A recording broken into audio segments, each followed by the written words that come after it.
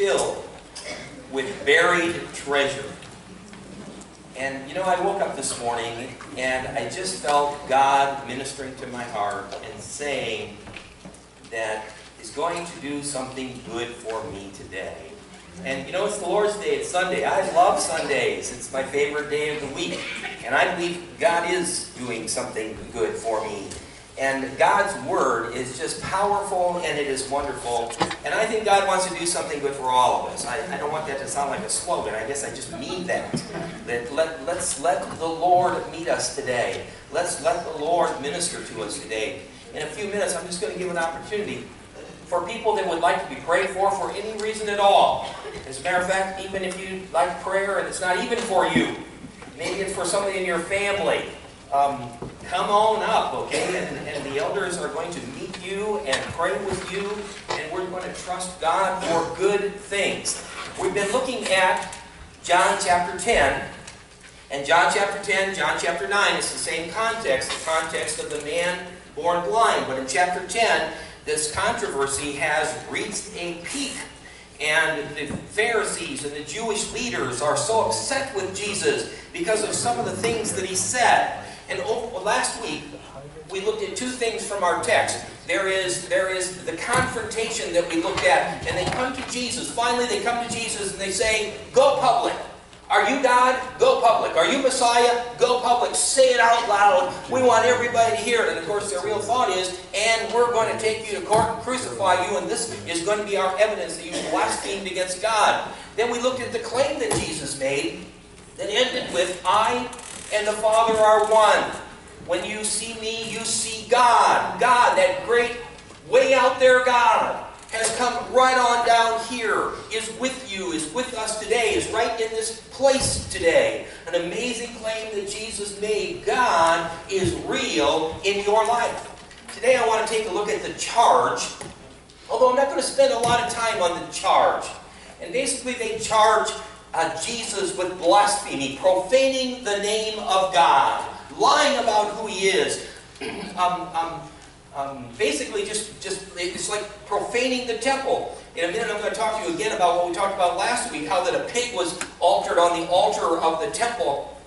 And to the Jew, saying that you are God when you're not is just as evil, just as awful, just as wicked, just the great profanity that sacrificing a pig would be. In verse 22, we saw last week, it is the feast of dedication time of year. It's winter time. It commemorates the rededication of the temple in Jerusalem on the 25th day of Kislev. 164 BC is when it originally took place. Now, we looked at the history of this last week. It's known as Hanukkah. And at Christmas time, usually on TV, at least the stations that will say Merry Christmas will say Happy Hanukkah as well. And while it doesn't always coincide exactly with Christmas time, it's in the winter of the year. It's known as the Feast of Lights to the Jews. It commemorates Israel's victory over the infamous Greek king, who was king of the Seleucid Empire, King Antiochus IV Epiphanes. He was king from the year 175 BC to the year 164 BC when he died. He came in, ransacked Jerusalem.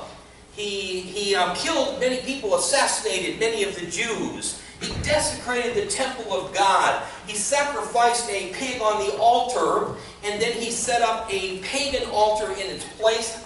And then he took a statue of Zeus right into the most holy place, the Holy of Holies, where he set it up there, profaning the temple, and he outlawed Jerusalem. Outlawed Judaism throughout all of Jerusalem, throughout all of Israel, making it illegal to worship Yahweh God, making it illegal to circumcise your male sons, making it illegal to worship in any way, even to pray to Yahweh God. He made it illegal to own even a copy of the Torah. Now, most people did not, but for those priests that had copies of it, he captured those, and he burnt them, and he destroyed them. Well, in 167, the Jews began to revolt. They were led by a priest by the name of Mattathias Hasmonean. Mattathias rose up along with his sons. The most prominent of them is his son Judah Maccabees.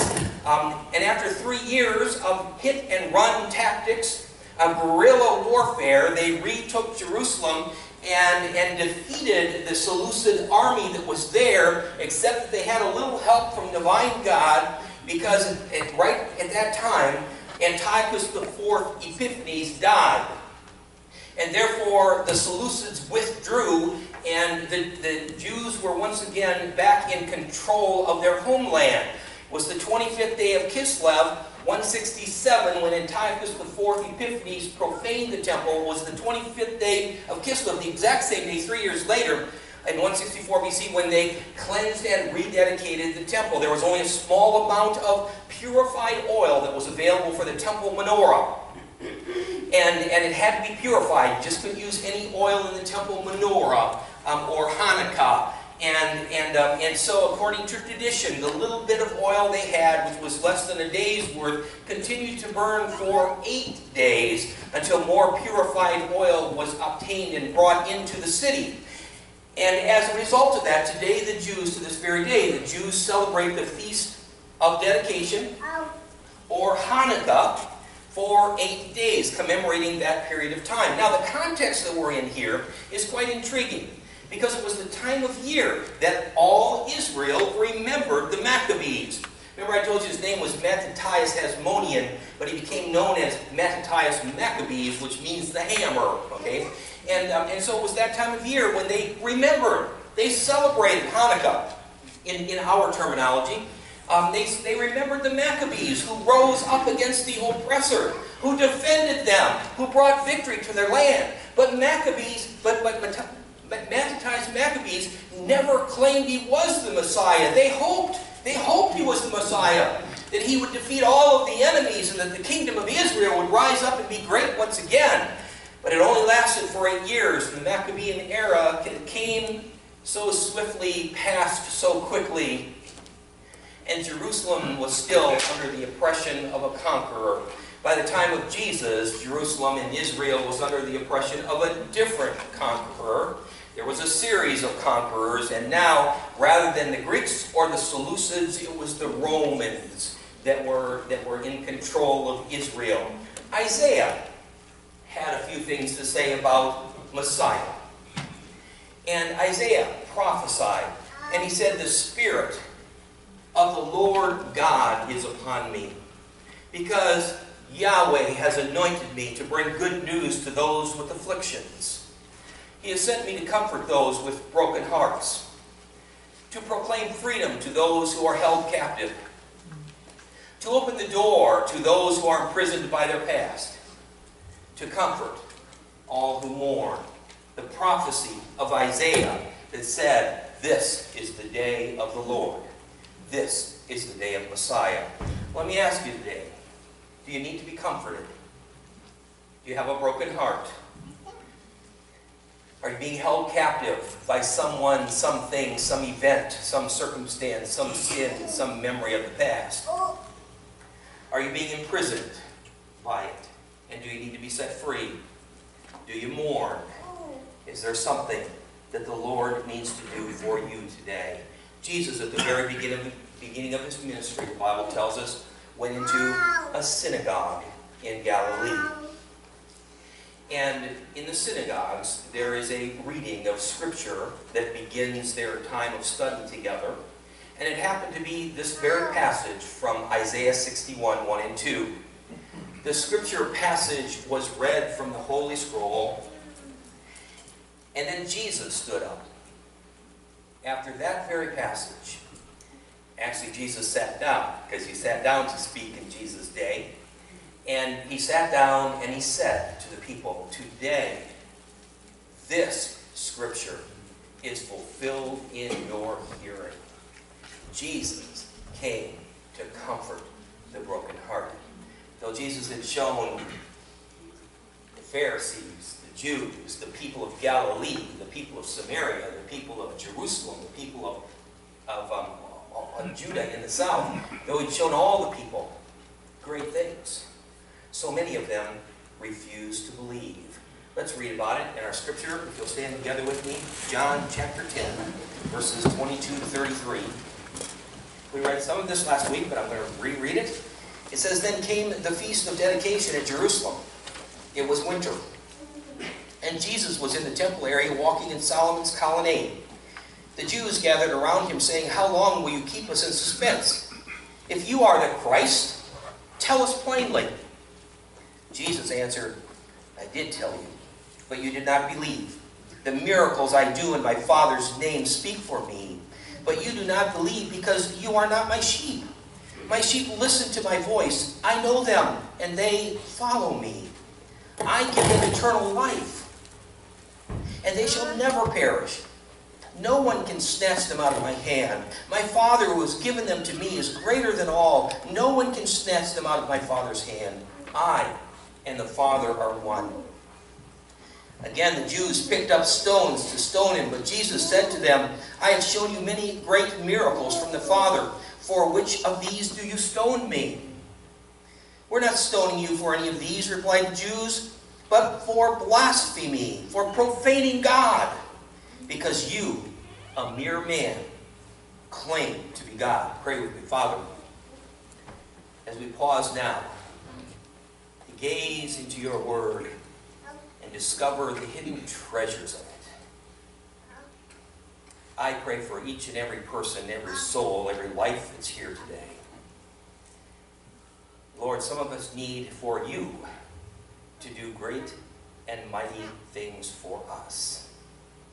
I pray that our hearts would be open to you, that you would be free to move in this place. Touch our lives, I pray. In the name of Jesus, amen. Thank you. You may be seated. So the charge against Jesus is very simple. They're charging him with blasphemy. He said, "I've shown you many great miracles from the Father. For which of these do you stone me?" But look at their answer in the text with me. And by the way, I'm going to have you look up a bunch of scriptures with me today. I'm going to try to be a little bit patient because a lot of times I can turn the pages of my Bible faster than you can because you learn speed turning Bible pages in second, okay? But I do want you to see some things as we progress here. But I want you to look at their answer. "We're not stoning you for any of these." Any of what? Jesus said, "I have shown you great miracles." Now I'm going to come back to that because that's the hidden treasure we're going to see in a moment. Jesus said, "I've shown you great miracles." They say, "Well, we're not stoning you because of the miracles." They're acknowledging the fact he did the miracles, folks. They're saying, "But you, a mere man, claim to be God. That's what we're going to stone you for." Notice that they don't deny that the miracles are real. Notice that they don't deny being witnesses themselves to some of his miracles. And notice that they don't deny that lives were indeed changed. We're still in the presence of the blind man, the man who was born blind in his 30s, and all of a sudden he could see. What a miracle, what a life that was touched of God, a life that was changed, a life that was helped. Have you ever thought that if you only lived in Jesus' day, if you could walk with him the dusty trails of Galilee, walk with him through the dirt-packed roads of Jerusalem, see him touch the leper, see him heal the blind, see him raise the dead. If you could see it with your own eyes, oh, you would believe. But they didn't. They saw it and they still refused to believe because the enemy had so hardened their hearts. And they say to him, "You're just a mere man." Even in their own conversations, they had a discussion over how can a mere man do these things. But they're stuck on the fact that they think he's just a mere man. Why did they doubt when they had seen such great things? Look at the evidence. Jesus says, "I have shown you many great miracles." And here's the hidden treasure. Here's what I want you to see. In the Greek, the phrase "great miracles" is beautiful things. Beautiful things. I talk about beautiful things today. I want to talk about the beautiful things that the Lord does in people's lives. I want to talk about the beautiful things that the Lord may want to do in your life today, if only you will let Him. You see, just before His crucifixion, I want you to understand this word beautiful things. Just before His crucifixion, and we are to the point in John where we turn the corner, and in chapter 11, we come to the death of Lazarus, and then everything that follows after that centers around Passion Week in Jerusalem. So John has spent the first 10 chapters leading up to His crucifixion, and from chapter 11 on, he talks about the events that went on that week in the presence of Jesus. One of the things that happened was that Jesus was in a home in Bethany, and Mary anointed Jesus' feet. The scripture tells us in our new versions that she anointed Jesus with pure nard, which is an expensive perfume. Spikenard, if you grew up with the King James, is the word that's used there. The amount of pure nard that Mary used for Jesus was a year's salary. So just think however much money you make, that's what it would cost you to go out and buy the pure anointing nard that Mary used for Jesus that day. In the presence of that happening, there was one who was there. It was Judas. And Judas cried out, "Why this waste? This could have been sold and the money used to feed the poor." And Jesus said, "The poor you have always with you." And then he said, "She has done a beautiful thing for me." Same Greek word, folks, as when Jesus said, "I have done many great miracles among you. I have done beautiful things for you.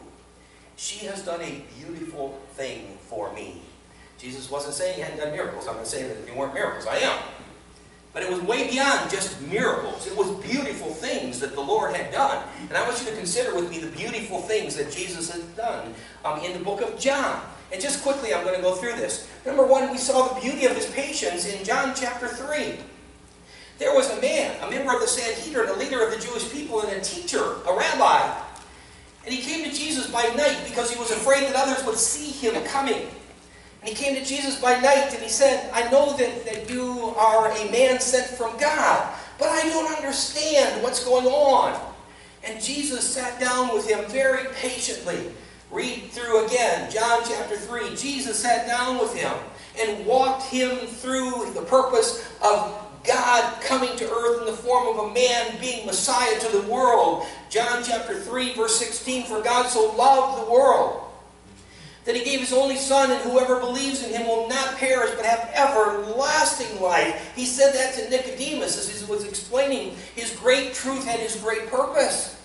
Then He said, "For God sent His Son not to condemn the world, but that the world through Him might be saved." It was a foreign concept for a Jew to understand the world being saved, folks, because the Jews didn't want Gentiles in the mix. They didn't want Gentiles to be brothers with them.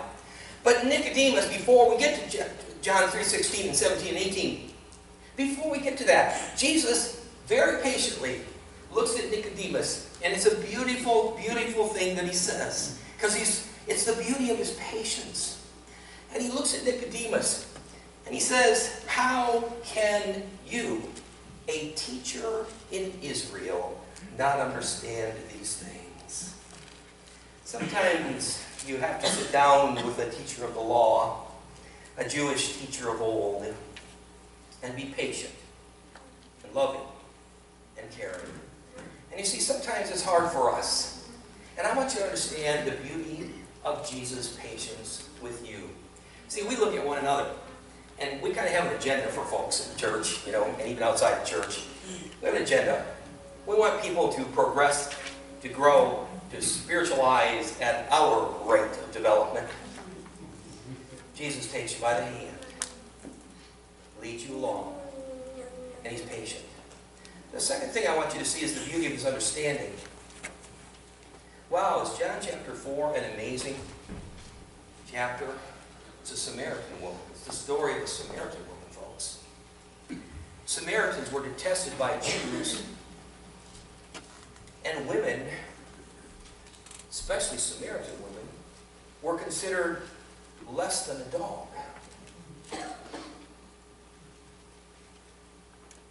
But Jesus is going on his ways, traveling to Galilee from Jerusalem. He passes through Samaria. Now the Jews didn't pass through Samaria. As a matter of fact, if you look in the text, and I'm not going to take a lot of time to go there, but if you look in the text, it said that Jesus had to go through Samaria. You ever wonder why he had to? Let me tell you exactly. Because there was a Samaritan woman at a well that needed him. The beauty of his understanding wasn't judgmental. It wasn't cruel. It wasn't standoffish. He reached out to her. And he said, "Give me a drink." And she said, "How can you, a Jew, ask me, a Samaritan, for a drink?" And Jesus said, "If you only knew who I was, you'd be asking me. And I'd give you an eternal gulp of water that would last for eternity." Eventually Jesus says to her, "Go and call your husband." She said, "Well, I don't have a husband." Jesus said, "You're right. You've been married 4 times, and the guy you're with right now isn't your husband. In fact, you're just living with him." Jesus understood. Jesus understands that we are human beings. Now, I'm not excusing sin, but Jesus wasn't judgmental. He laid hold of her, and he brought her from where she was to where he wanted her to be. And she went rushing into the city and said, "Come and meet a man. Come and meet a man." The beauty of his understanding, that he works with us and takes us from where we are to where he wants us to be. How about the beauty of his compassion? I love this. This is something I've studied for years and years. It so amazes me. Here's the thing.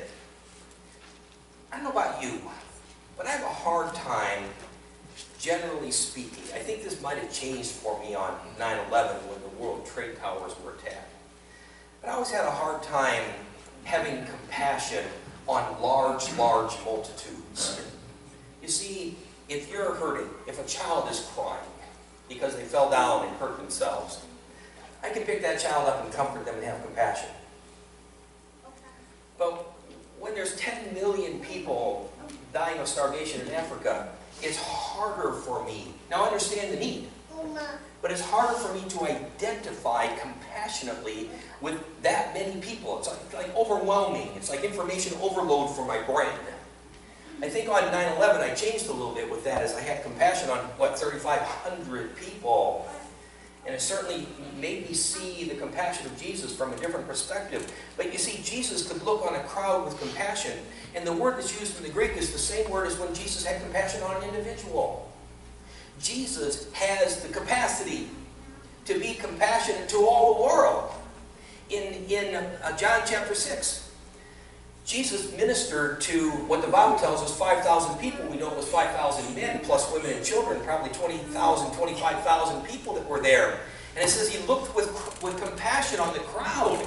We read the exact same thing in Mark chapter 6, in Mark chapter 8, in Mark chapter 6. Jesus looked with compassion on the crowd that was Jewish. In Mark chapter 8, he looked on the compassion at the crowd that was Gentile. The first is the feeding of the 5,000. The second is the feeding of the 4,000. He looked with compassion on all of them. Those that were like him, those that were different from them.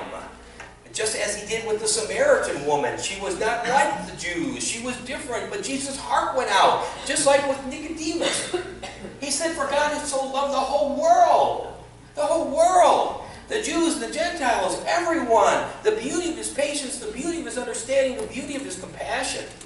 Look at the fourth one, the beauty of his forgiveness.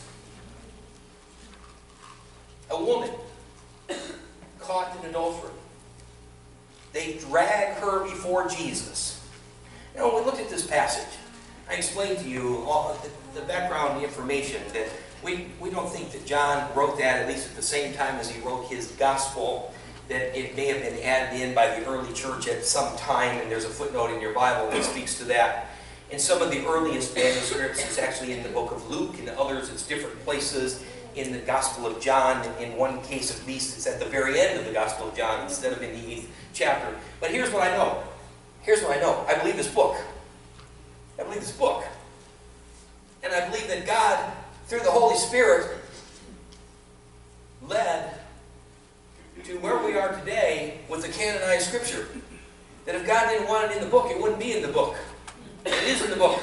And I see the heart of Jesus. I see the beauty of His forgiveness. The beauty of His forgiveness. A woman caught in adultery. Even adultery. Sometimes as Christians, we have categories of sin. Not in God's economy, folks. Not in God's economy. Jesus didn't shed a little blood for those of us that are pretty good, and a lot of blood for those of us that are pretty bad. Jesus became sin for us that we might be made the righteousness of God through Him. The beauty of His forgiveness. Wow. He forgives you if you will come to Him for it. If you will ask of Him, He will forgive you. It matters not what your past is. Our Lord is a redeeming Savior, folks. He's a redeeming Savior. He's come to purchase us out of the bondage of our past and set us free and make us into a beautiful new creation, the beauty of His forgiveness. And the fifth thing, and the last one, is the beauty of His touch. And here we have it in John chapter 9. A man, blind from birth. And Jesus touches him and makes him whole. There's days when I'm in prayer and I will cry out to my Lord and say, Jesus, touch me. I need you to touch me. You know, one of the most comforting things as a boy I remember, and being hurt, either physically or emotionally. Maybe somebody hurt my feelings, or maybe I fell down and hurt my body. It didn't matter. Well, I know the greatest place on earth is when you're a little boy in Mom's arms. It doesn't get better than that. You know, there's times when my wife today will just reach over and touch me, or I reach over and touch her, like John just did. Isn't it amazing how you can communicate so much just with a touch? And here's where I'm going to have you look up some scriptures with me, because I really want to talk about the beautiful touch of Jesus. I'm going to put them on the screen, but I'd really like you to go there with me if you would, okay? Matthew chapter 8. Let's just take a moment and go there. Matthew chapter 8. I'm going to have you doing a little bit of jumping around here. Matthew chapter 8, verse 14. Peter, yep, in case you didn't realize it, yep, Peter had a mother-in-law. You don't get a mother-in-law unless you have a wife. I had a friend years ago that never married. Great guy. Wonderful, wonderful teacher of the Word of God. Anyway, I asked him, I said, how come you never got married? He said, my mother-in-law died in infancy. Boy, that's a sad day when that happens. Matthew chapter 8, verse 14, when Jesus came into Peter's house, he saw Peter's mother-in-law lying in bed with a fever. What did he do? He touched her hand. And the fever left her. And she got up and began to wait on him. He just touched her hand, folks. You need Jesus to touch your hand today? Look at Matthew chapter 9, the very next chapter. Matthew chapter 9, verse 25. Well, let me back up a little bit. Verse 18.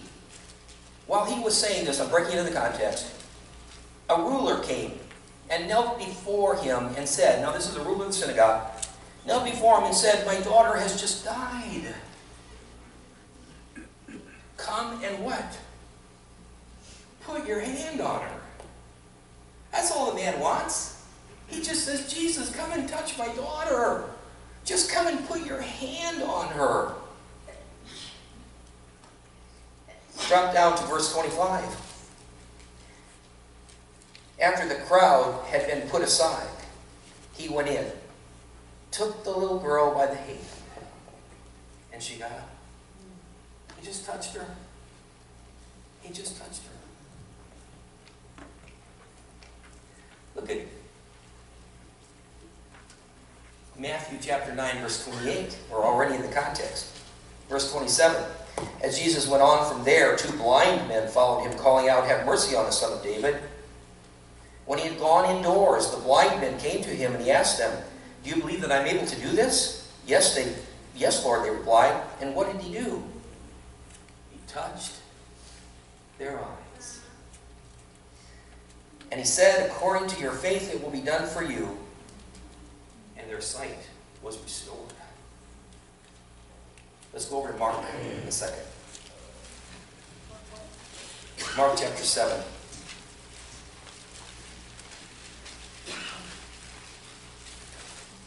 In Mark chapter 7, we find ourselves in verse 33. We find ourselves in the Decapolis. It's 10 cities, Gentile cities, on the eastern side of the Jordan. And Jesus is in Gentile territory. And in verse 31, then Jesus left the vicinity of Tyre and went through Sidon down to the Sea of Galilee to a region called Decapolis. And there some people brought to him a man who was deaf and could hardly talk. And they begged him to place his hand on the man. And after he took him aside, away from the crowd, Jesus put his fingers into the man's ears. Then he spit and touched the man's tongue. And he looked up to heaven. And he said, "Be opened." At this the man's ears were opened, his tongue was loosened, and he began to speak plainly, and Jesus just touched him. Put his fingers in his ears, touched his tongue, and the man was changed forever. In Mark chapter 8, as long as we're in Mark, I'll only go to this passage. But in Mark chapter 8, we have the healing of a blind man. In John chapter 9, we have a healing of a blind man in Jerusalem. In Matthew chapter 20, we have the healing of 2 blind men in Jericho. Every one of them, Jesus just touched them. He just touched them. And he made them whole. Let's look at Luke chapter 13.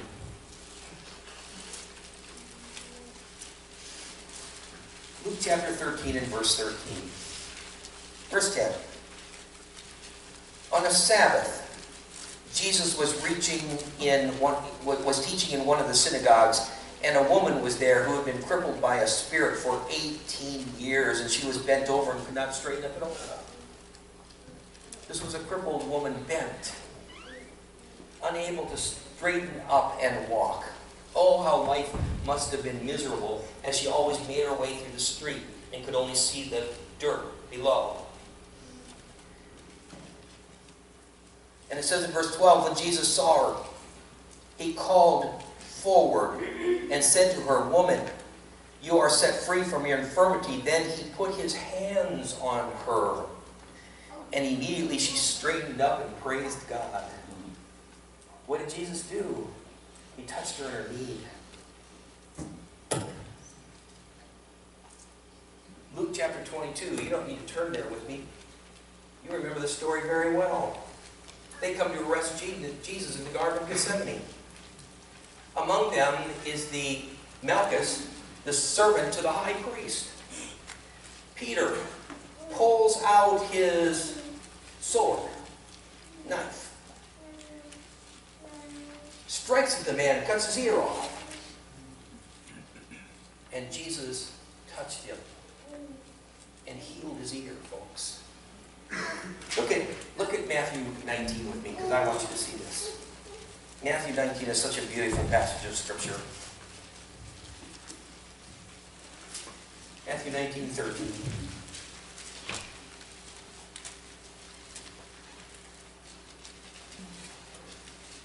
says, then little children were brought to Jesus. For him, why? To place his hands on them and pray for them. You see, in our context, the rest of them, we're seeing people that had an infirmity of one kind or another. Some were blind, some were deaf, some were crippled, some were dead. Here, we're not told that there's an infirmity. People just come to Jesus to be touched. People bring their children to Jesus just to be touched. And it says that they brought their children to Jesus for him to place his hands on them and pray for them. But the disciples rebuked those who brought them. And Jesus said, let the little children come to me and do not hinder them, for the kingdom of heaven belongs to such as these. And when he had placed his hands on them, he went on from there. The little children touched by Jesus. See, sometimes we need to be touched by Jesus, folks. The Bible says in James, is any troubled? Pray. Is any sick? Call for the elders, for them to anoint and lay hands on. And then it says that those who pray in faith will be healed. But you know the interesting thing about the word healed in the Greek, it's not just confined to a physical healing. It talks about weakness, distress, discouragement, depression, destitution. Some people need to be healed from anger. Some people need to be healed from their past. Some people know that they're forgiven, but the enemy just plagues them with what they have done in yesteryear. Some people need a touch in their emotions. Some people need to be healed of their fears. Some people need to be healed of their brokenness. Some people need to be touched because they're imprisoned by something. And they brought them to Jesus. And he laid his hands on them, folks. He laid his hands on them and did beautiful things. What a powerful verse. For which of these beautiful things do you stone me? Jesus wants to do something beautiful for us. Jesus wants to do something beautiful for you. Will you let him do it? You see, in Luke chapter 4, I'm just going to mention Mark chapter 6. In Mark chapter 6, Jesus comes to his own hometown. And it tells us that he couldn't really do anything there because of their unbelief. They said, we know this guy. We saw him grow up in our town. He can't be God. And Jesus couldn't do anything because of their doubt, because of their unbelief. Except then, it adds on, except for a few that he touched. In Luke chapter 4, it just tells us that Jesus was touching the multitudes, just the multitudes. We read in one case of a woman with a blood disease that reaches out only to touch Jesus. The touch, the amazing beauty of the touch. What do all those who were touched have in common? All those who were changed, what do they have in common? They allowed Jesus to come, or they went, but they allowed Jesus to minister to them. The woman with the blood of infirmity touched him.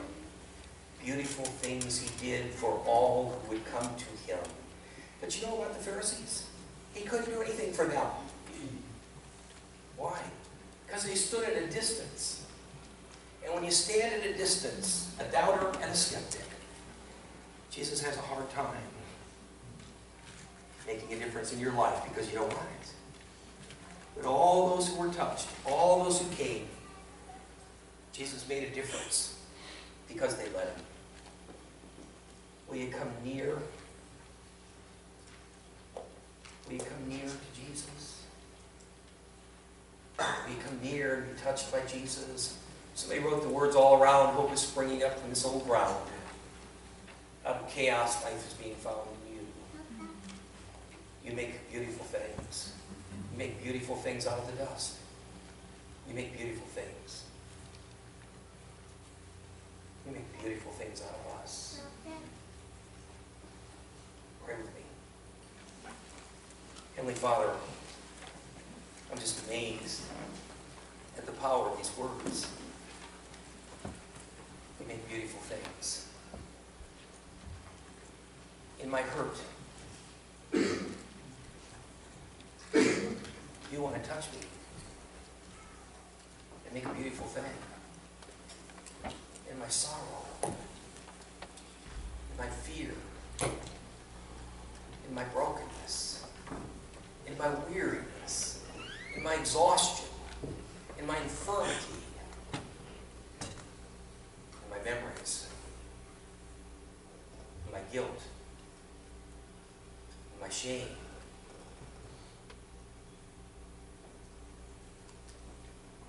You want to make a beautiful thing in us. And Lord Jesus, I pray today that we would not be like the Pharisees who stood at a distance, arms crossed, and say, no, not me.